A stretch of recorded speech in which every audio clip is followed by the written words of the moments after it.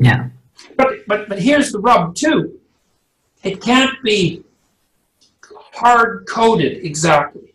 So look, here's something interesting about Christianity. It was actually posed as an interesting question in the musical Jesus Christ Superstar. Near the end, the actor who played Judas asks Christ after he's dead. There's a scene where everyone's singing and dancing. It's a strange sort of quasi-disco scene, and Judas asks why Christ had to come to earth at such a strange time and in such an isolated place. Because he appears as a carpenter in a backwoods region, 2,000 years ago. Why then? Why there? And the answer is the divine principle has to manifest itself constantly within the confines of an individual life, with all of the peculiarities and idiosyncrasies and limitations of that individual life. And so part of the reason that the ideal beckons is because you can't just be born as Christ, because what Christ represents, let's say this overarching ideal, is actually the union of the divine with the particulars of your time and place. And so because you're particularized, then you have to determine how to manifest the archetype in your conditions, in your specific conditions. And that's partly associated with that dialogue with your conscience. So there's an archetypal mode of being that's supposedly ideal, and you have to integrate it with your surroundings. That's what needs to happen every time. It has to be that's right. It has to be manifest in the particulars of your time and place. Yeah. And that's the individuation process. Yeah. That's exactly what it is, because Jung regarded the self, like Jung regarded Christ as a symbol of the self. He actually reversed the spiritual and the psychological. Yeah. Right, or the theological and the psychological. He thought he was thinking about the cosmic Christ and for Jung, the self was the totality of individual being. It was everything that you were right now, everything that you were in the past, but also everything that you could possibly become across your set of potential futures. There's one paragraph from Jung that I'm going to send to you in the chat right now. And I would like to ask you if you could read it out. It's not that long, because I think that illustrates exactly what you're talking about. I'm sending you a link. Oh. If you click on it, it's an image. And you probably know it. When a summit is reached, when the bud unfolds, and from the lesser the greater emerges, then, as Nietzsche says, one becomes two, and the greater figure, which one always was, but which remained invisible, appears to the lesser personality with the force of a revelation. Yes, and that's the manifestation of the self. That's right. What that is an intimation of who you could be. Yeah. And it's also an intimation of what you're associated with that might guide you to what you could be. So you might say it's a revelation of your own possibility, but it's a revelation of your possibility in relationship to something that's infinite and transcendent. Yeah. That's the, and I would also say that is also very commonly manifested by a transformation in the relationship with conscience. Because when something like this happens, sometimes this happens to people, for example, in hallucinatory or psychedelic experiences, right? They start to take their conscience seriously. Jung believed, at least to some degree, that what guided your interest, and that would include your conscience, was a manifestation of the totality of the self in the restricted domain of the present. Mm-hmm. Okay, so that's okay. So okay, which one always was, but which remained invisible, right? That's the Heavenly Father. That would be the Marcus Aurelius principle that manifests itself in Maximus, and that Commodus resists, right? And which Marcus Aurelius also made himself subordinate to, at least to some degree, right? That's the the one which always was, but which remained invisible. Yeah.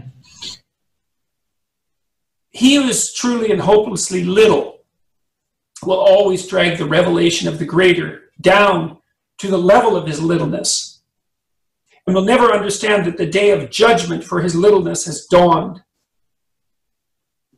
But the man who is inwardly great will know that the long-expected friend of his soul, the immortal one, has now really come to lead captivity captive.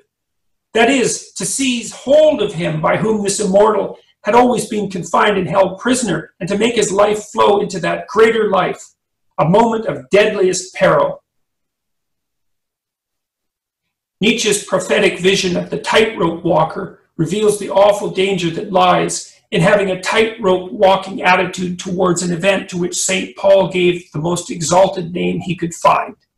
Yeah, that's quite the densely packed paragraph. Yeah. That one. For the viewers, it's from the Archetypes and the Collective Unconscious, right. Page 121. Right, and that's volume 1, right? Because volume 2 is Ion, which is even a more frightening book. So yes, because the peril that Jung talks about there is the peril of psychosis, at least in part, inflation, because the manifestation of that second figure, let's say, the self, it's a deadly temptation as well, because once you see that there's a relationship between you and the transcendent, let's say, and you start to take that seriously, then you can become inflated by that sense of prophetic duty, let's say, and that's a very dangerous temptation. Yeah, he actually writes this like 20 pages further. He says, for the great psychic danger, which always is always connected with individuation,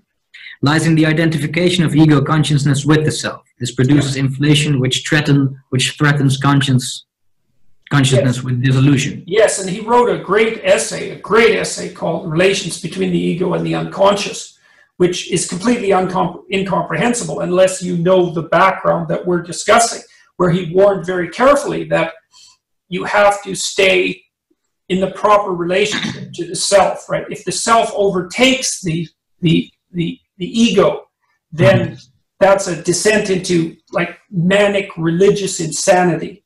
Yeah. It's something that balance has to be struck, where there's a relationship with the transcendent, but there's also still the grounding in the particulars of here and now.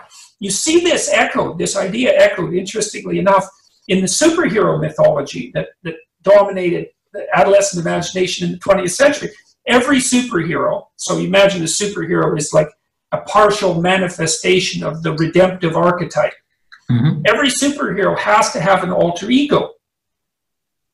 And the alter ego, well, for Superman, it's Clark Kent, mild-mannered reporter. And for Spider-Man, it's, troubled high school quasi-nerd.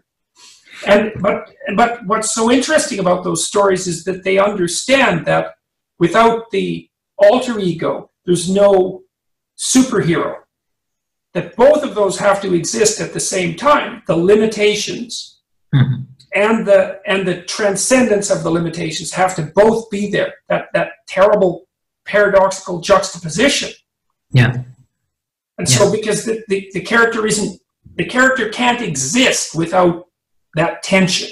And I think that motif wouldn't recur continually unless there was something to it that was narratively precise and accurate. There's something in this paragraph that I want to tie together with our previous talk, because Jung talks about the end stage of individuation as a coming together with the immortal. He calls it the immortal. Yeah. Now Joseph Campbell does exactly the same. He says the Christ in you doesn't die. The Christ in you survives death and resurrects. And you said in our last talk, when you closed your you elaborated on the death of Socrates and how he died in truth and honor. And then you said that part of the spirit doesn't die. So there is this theme of these people are somehow connected with something that is immortal and eternal. Could that be understood simply as they have established a relation with an archetypal mode of being that is eternal and that continues to exist beyond them and before them, but they've established a relationship with that? Is that what he means by by the immortal. Well, that's what's meant. Is that's right? It's the eternal pattern. It's the eternal music. Exactly. It's like you're dancing to the eternal music, and the music goes on even if you depart the scene. Yeah, exactly. Now there's a Christian insistence though that I also wouldn't overlook, which is that also characterizes the finite.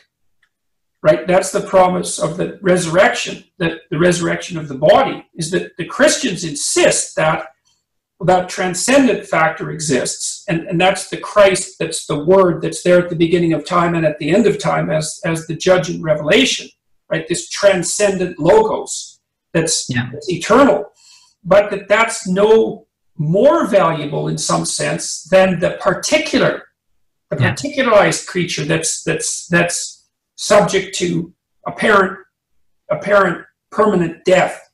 And it's very difficult for modern people to grant the idea of the bodily resurrection any credence, and it's not something of which anyone can speak, I believe, with any degree of, what would you say it, non-arrogant authority, something like that. But by the same token, the world is a very strange place, and it isn't obvious to me that I've learned to be very cautious in casually dismissing deep and ancient ideas, regardless of their strangeness. Mm-hmm. And I do think that, the thing that's so interesting about that Christian insistence is that it valorizes the particular. That's unbelievably important, because you could say, well, if it's merely a matter of the eternal, then the particular doesn't matter. But then if the particular doesn't matter, you end up with that kind of nihilistic Buddhism, the suffering that characterizes, or even in the proclivity for Christianity to degenerate into the forms that Nietzsche criticized, which is, well, when you chase everything out into an eternal beyond, it justifies everything terrible that's happening on earth as trivial and insignificant, and relieves you of your moral responsibility for addressing it.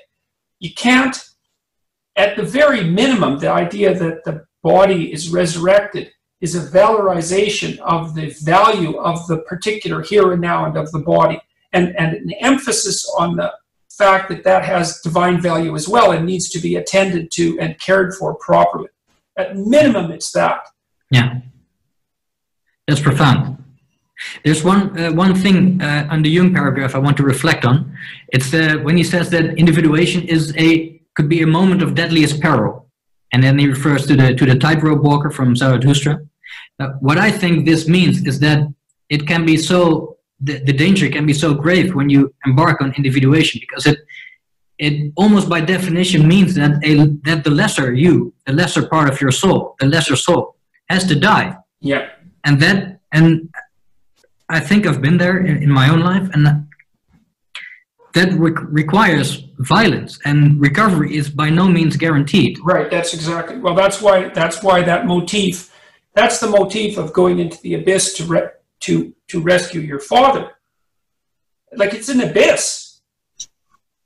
There's no guarantee that you'll emerge from it. No. Like it's genuine peril. Now, what you need to be armed with, in some sense, to face that is the willingness to die, the faith in rebirth, the willingness as well, or the decision to start to abide by the truth. Yeah. Because in a moment of great peril, this is another thing that this is one of the things I think that terrified me into attempting to abide by the truth to the degree that I've been able to manage that. I started to understand, not least by reading Jung, that there would come points in my life where I needed to rely on my own judgment, that I would be in a particular situation that no one could advise me about, because no one would have access to the information about the particularities of my situation that I would have, and that I could call on my relationship with the eternal, let's say, to some degree. But if I had warped and corrupted my own judgment, then when the necessity for a decision emerged, I would make the wrong decision. Yeah. And then I'd be lost. What stood out to me the few times you talked about this, in a few lectures, like as a sidetrack, you talked about the death of the soul. And what stood out to me is that you did this in a very, very visceral way. You really felt, it seemed to me like you felt the gravity of it. And then when you kind of laid out your own story, that you had to stop drinking, had to stop smoking to focus more on your work, intuitively there was a kind of a disparity between how visceral you could talk about the death of the soul and what you described as what that meant for you, which I interpreted as mainly changing your lifestyle a little and focus on your studies. So the question would be that why do you think I saw that disparity? And if the disparity is indeed there, how is it that you can talk about the death of the soul with such vigor?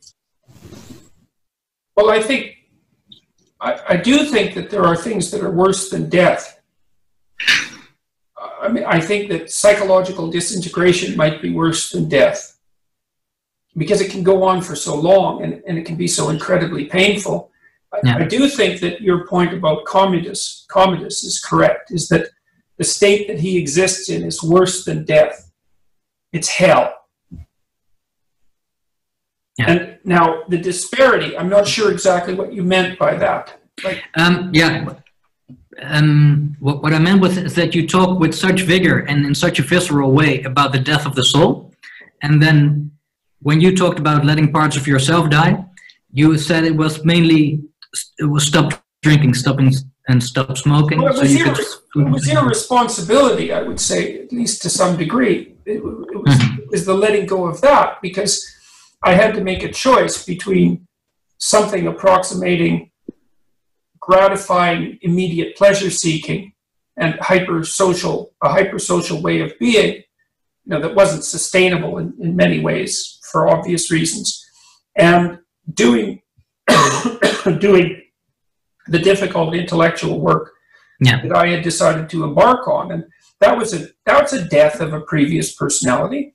And it is trivial in some sense, because it's burning off that which obviously needs to be burned off. But I would also say, by the same token, that doesn't make it a straightforward process. And you alluded to this. You said that you underwent a similar set of experiences where the old parts of you had to die. It's like, well, that's suboptimal and immature as they are. First of all, those are still parts that are alive and still an element of your being. They might even be parts that you love and that other people love. Yeah. And there's certainly things that you're familiar with. They're modes of being that you're familiar with. It's a major sacrifice to let elements of your personality go. It's also a proper sacrifice. It was not an indictment on your part. No, I understand that. Good. See, the problem with the identity politics types, as far as I'm concerned, is that their proclivity is always to sacrifice someone else, the oppressor. And it's always externalized, the oppressor. But in the individuation process, you're the oppressor. You are the oppressor. And it's and this is also the problem. This is something I really came to understand when I was writing the foreword for the new version of Solzhenitsyn's Gulag Archipelago.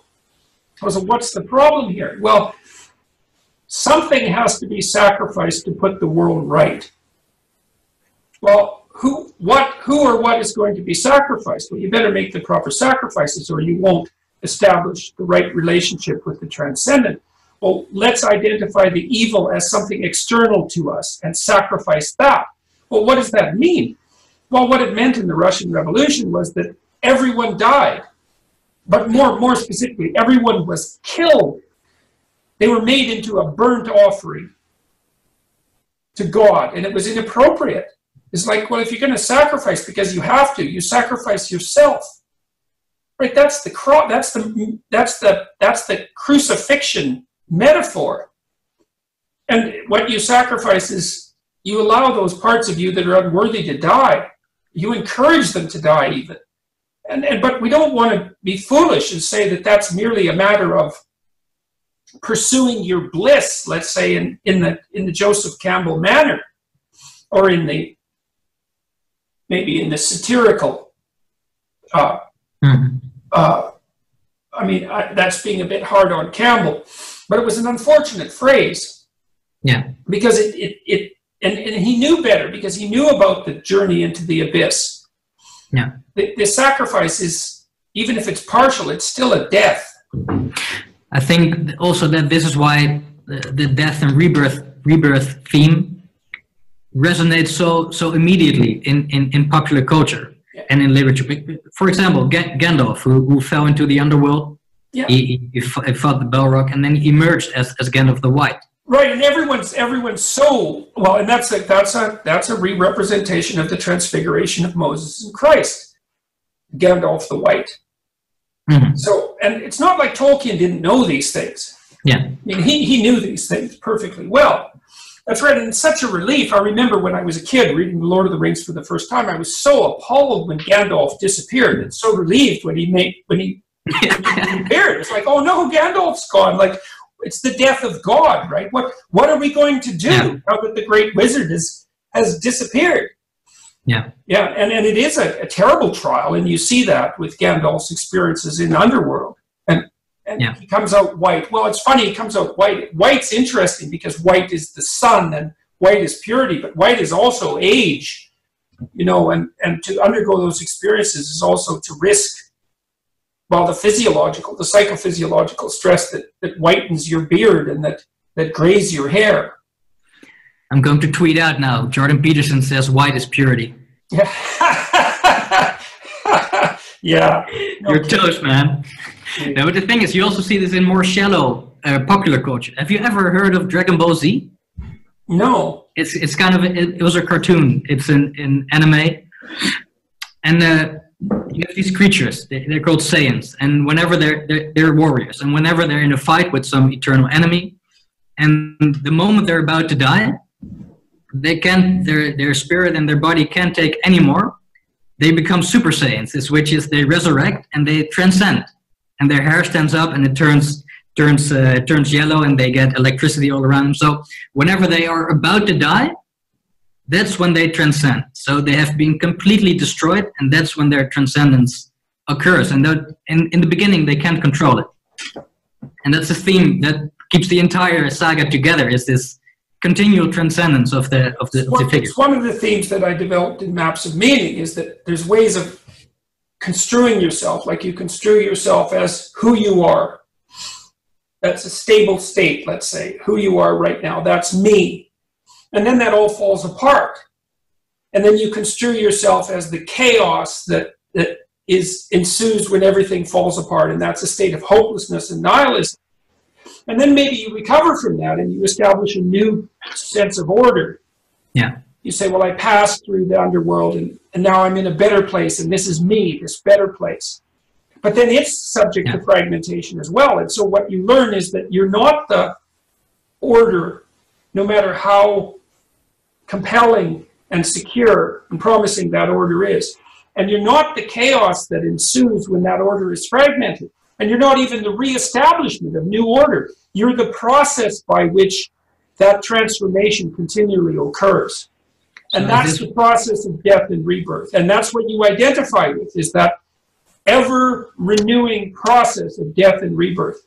And that's the identification with Christ that the Christian narrative is aiming at instilling, at to the degree that something like that aims. Yeah. So is this also the rope Nietzsche refers to, that man is a rope between beast and overman? I know that's not exactly the Christian delineation, but it's still the... I think that's probably more associated with the idea that we were talking about earlier. I mean, these ideas are all linked, but I think that's more associated with the idea that of the partnership between man and God mediated by conscience. Mm-hmm. Exactly. Yeah, man is that intermediary figure. Yeah, because exactly. We're an intermediary figure because we're moving towards the ideal, but we're clearly not that. Yeah. And that is a tightrope place, because moving towards the ideal is precarious, right? Because you're not the ideal and you can tumble at any moment. Yeah. And so there is a precariousness to our being, psychologically and spiritually, as well as physically. Well, that's part of the eternal crucifixion as well, is that constant vulnerability of being. Yeah. It's part of the burden of being human. Yeah. But the necessary burden, I suppose, in my more, I don't know, what would you call them? I don't know, you have these moments of thinking where they're more metaphysical. In my more metaphysical moments, I suppose, then I do see that God and man are engaged in a partnership to bring about the kingdom of God on earth, something like that. That there's something about that story that's exactly right, that we should be struggling uphill with our burdens towards the highest possible ideal, and that there's something about that that's true, or at least it's more true than anything else we can conceive of. Yeah. And so that's the great adventure of life. That's what you want to be called to. And I think you are called to that by your conscience. Yeah. I think we've talked for about 90 minutes now. I think this that's is a very good time to end. Yeah, this is a great note to close off on.